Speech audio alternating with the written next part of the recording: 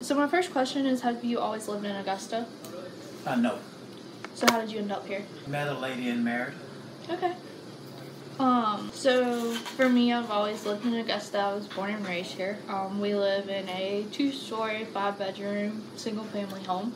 Could you tell me a little bit about what kind of home you live in? I live in a single-story, 4-bedroom, ranch-style home. So have you ever invested in solar, either rooftop solar for your home, your property, or as part of a business, or a program through your unit? No.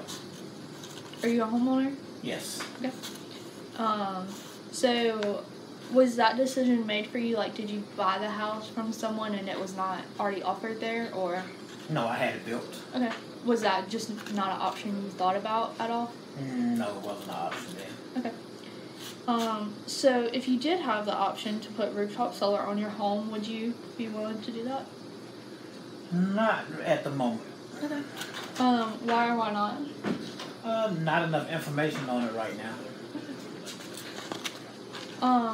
So I'd like to talk a little bit about rooftop solar in general.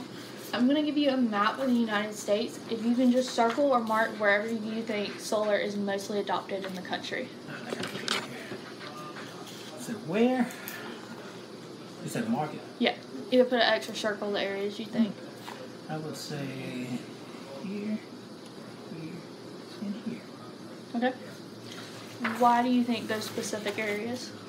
A lot of sun. Okay. So what kind of people do you think live in those areas that would make them willing to adopt solar? I would say people that look to save money. People that are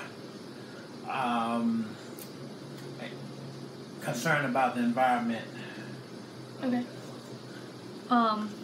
So you think for the most part weather has a lot to play in effect to that?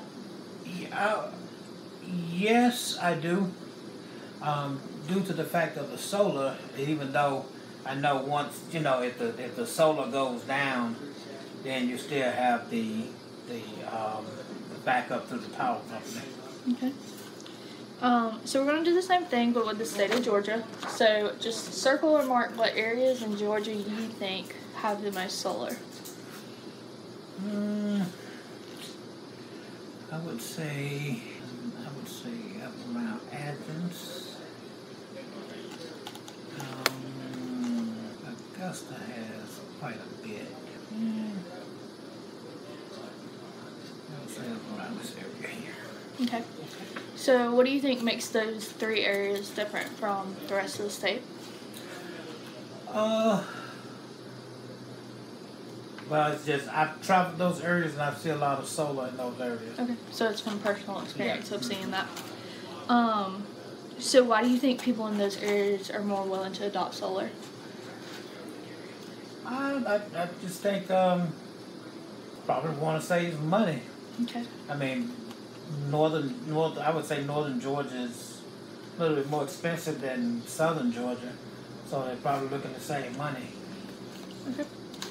Well, that's all for those, so I'll take those. What about your close friends in the state of Georgia? Do they have solar? I have 2 friends that have solar. Okay. So why do you think they chose to adopt it, or if you know the reason why? They were looking to save money and, yeah, basically that. Okay. Looking to save money. So now if you don't mind, we're going to ask a few questions regarding the role of food in your day-to-day life. So if you could, please tell me what your regular day with food looks like. So what does your meals and snacks typically look like? Snacks would be fruits, nuts. My meals would be mainly poultry and mainly poultry, fish, and some beef. Okay. So for me, a typical go-to snack would be fruit, because I love all kinds of fruit. So could you tell me what your go-to meal is and why? Meal or snack? My go-to My go-to snack is peanuts. Yeah. Love peanuts. Go-to meal would be grilled chicken breast and salad. Okay. So how often do you cook your own meals?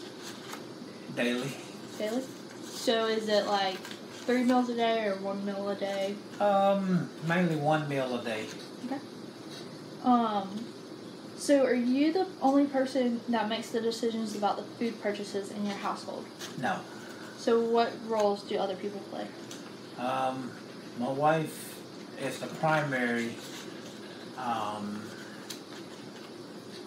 would say primary food buyer. My daughter buys her own food because she doesn't eat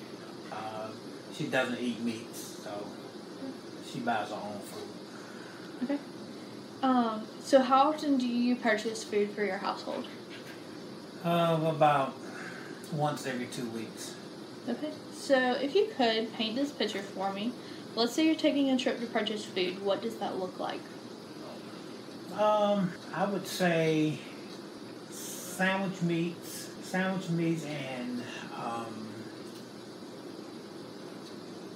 chips for snacks, chips to go along with the sandwich.